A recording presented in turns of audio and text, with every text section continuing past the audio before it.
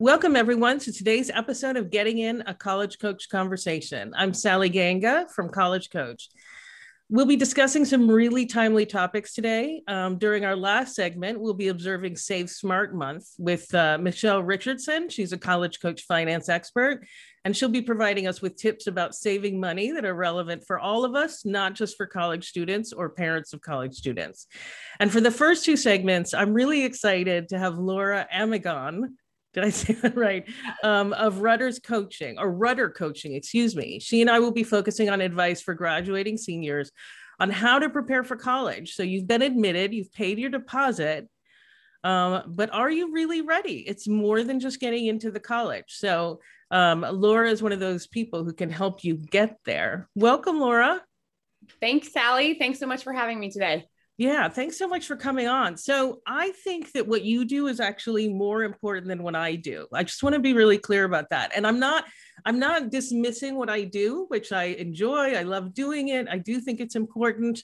But honestly, one of the things that I find when I'm talking to parents and students both is that they're so focused on getting into college that it's almost like they think things will be magic once they're there.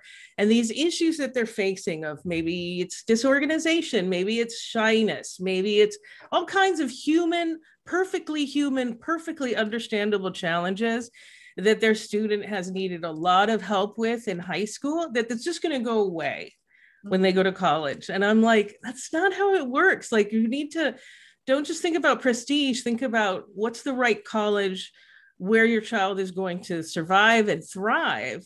But also, no matter how good the college is, how good of a match it is for your child, for your student, there's going to be challenges.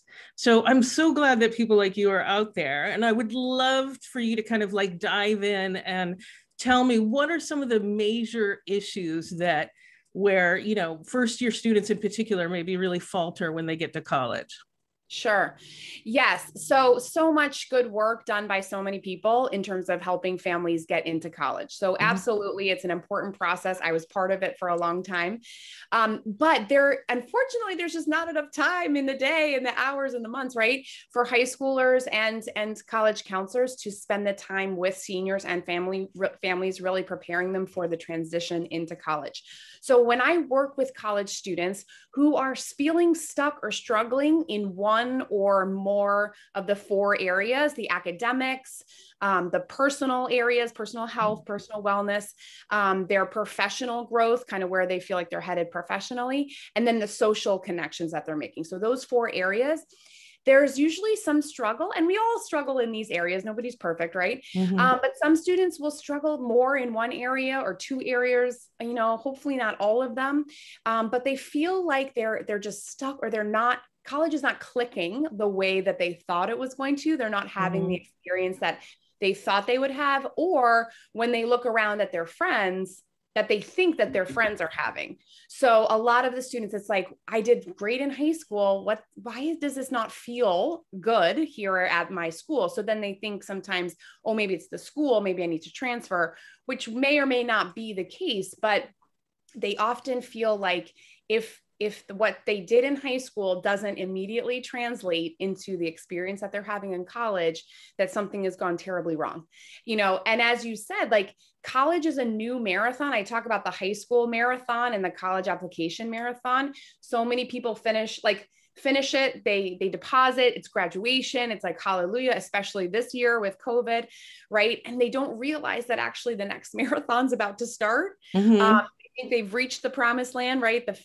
College is going to be the best 4 years of their lives. And then when they hit their first roadblock, or maybe their second roadblock, like say not a good exam, their midterm grade doesn't go well, or they are not getting along with their roommate, or the major they thought they were going to pursue ends up, they hate it, right? And so they find these roadblocks, and then the skills that they had in high school, they just don't translate into their college environment the way they need to, as quickly as they want them to.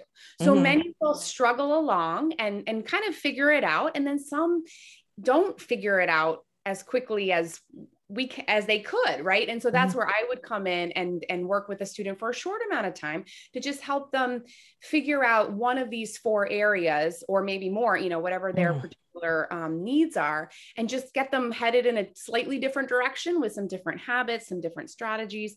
And then they realize it's like, oh, college, I've never done college before. Even though I did well in high school, doesn't necessarily mean that college is going to be a breeze, and that I have to adjust my perspective, my expectations, and then they can kind of get into a rhythm. So I think that the biggest challenge is when something happens and they realize that, this place that they thought was going to be amazing, that was going to be the perfect fit, they don't realize that they have to make it fit. You have to make college fit, right? We talk a lot about fit during the college application process, and it's so important to think about fit, right? Not just prestige or brand or whatever. But then when you get there, it's like, okay, it's a fit. It's a magic slipper, glass slipper fit. Well, no, it's like a baseball glove. It's like, you kind of have to work it a little bit to really make it fit for you. So that kind of agency, they don't realize, right up front, that they have to lead with that. You have to be really proactive to make your college fit, not just wait and let it kind of unfold, perfectly for you. I really like that idea that you have to make it fit. Like, we want to find you the right college where the basic materials are there, but you're the one that's going to have to make it fit at that point. So yeah. So what are some of the things that they can be doing like right now? I'm very interested in hearing. Like, I have a nephew who is who's about to matriculate at college, and like, what should I be telling him? Awesome. Yeah. So I really like giving students and parents very clear, simple, actionable steps that they can be doing now, right? As a parent, I know I feel this way. I'm like, just tell me what I need to do, right? Tell me what I can do for my son or daughter, right? So the first thing is really the first major skill that they need to transition when they get to college is called being future focused, where they're looking forward to what they want to create for themselves, how they want to grow in college, as opposed to always looking back to who they were in high school, right? So even though like nobody cares about your SAT scores anymore, like nobody cares about the classes you took or the sports you played or accomplishments you had. I mean, it's all wonderful and good.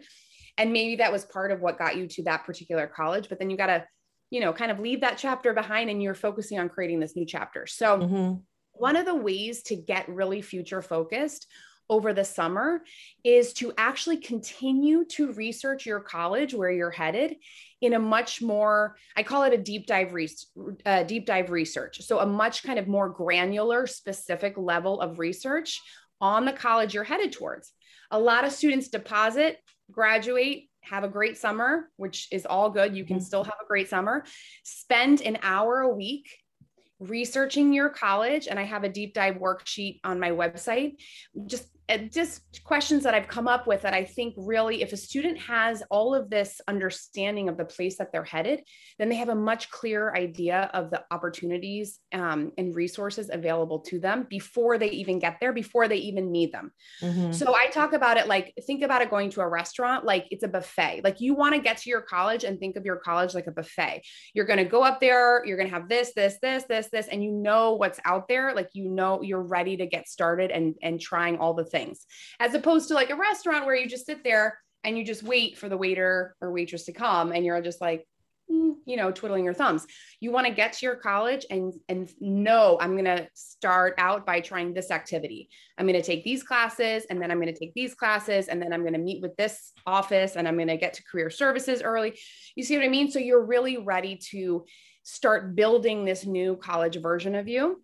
By researching your school in even greater specificity and depth at a granular level over the summer, all on the website, right? You don't have to go there again. All on the website. You read about professors and what they're studying and researching, and maybe things you could get involved with. You read about internships that people in your major have done. You read about the traditions at the school, especially because so many students didn't get to visit their campus because of COVID. It's even more important for this year's graduating class to continue to research over the summer. So that's the first thing.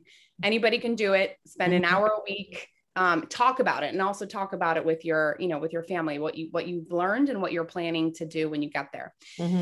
The second thing so the second skill that I talk a lot about, and I think is so important for all students, I mean, really everybody, but especially college students, is it's called compare and celebrate. Okay, it's a little cheesy, but a lot of students will get to college and they keep thinking like they're constantly comparing themselves to the people around them, which is pretty normal. It's actually pretty normal for the brain to like compare and make sense of the world by looking around. But then they make what they see around them with their friends or on social media, and make themselves feel terrible. Like, I'm behind, I'm not good enough, I don't have things figured out yet, I have not enough friends, and everybody else seems to be doing great, right? So to really think about being able to look at other people and their successes and what seems to be their, what they have, and not make it mean anything about you, right? That you can separate yourself from what you see out there. So over the summer, you can actually get ready for this, because you're going to be around people in a new way when you get to college, right? Whether you're living with people on campus, or even if you live at home, but you're commuting to campus, you're going to be with a whole new set of peers. There's going to be a lot of comparisons going on, right? Like, oh, this person's at this college, and so to think about spending some time over the summer, just you can do it on your phone, you could just jot it down on paper, go through what you feel like your successes were from the college application process and your disappointments were.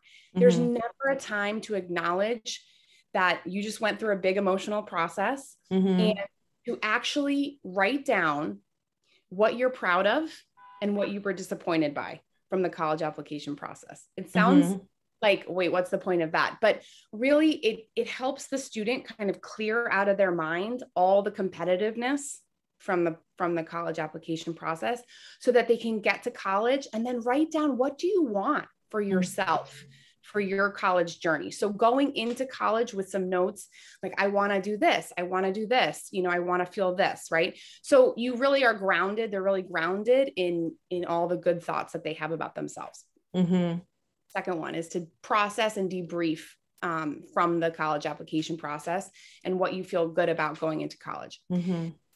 So the third one is scheduling. How you do time management, how you make a schedule is one of the biggest skills they're going to have to transfer from high school to college. It's so different, the high school the high school time management to college time management.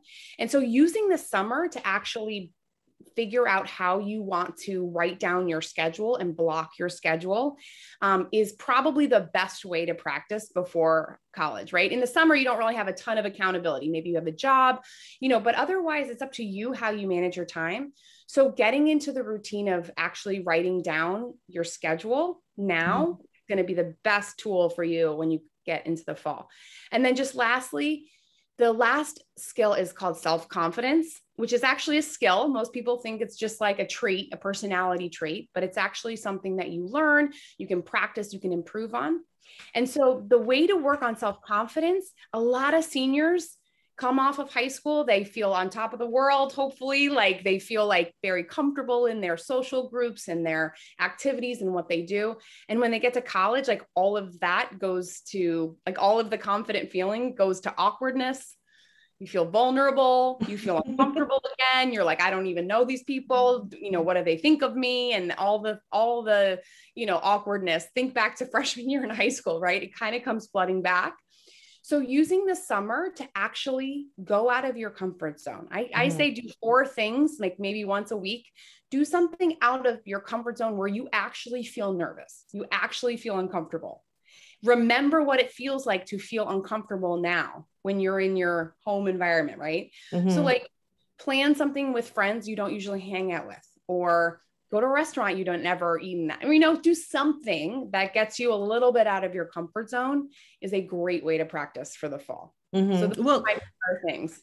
Yeah. I mean, as I mentioned to you, my nephew, his parents are making him get a job. He hasn't had a job before.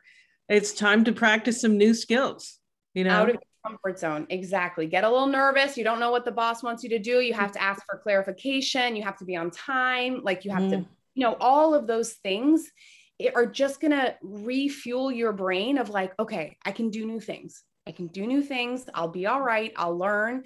It'll be uncomfortable for a little while. And then you get into your groove. And that's exactly what's going to happen when he gets to, you know, his freshman year college classes and friends and dorm and all of that. Mm-hmm. All right, great. Well, we're going to take a short break now, but Laura and I will both be right back.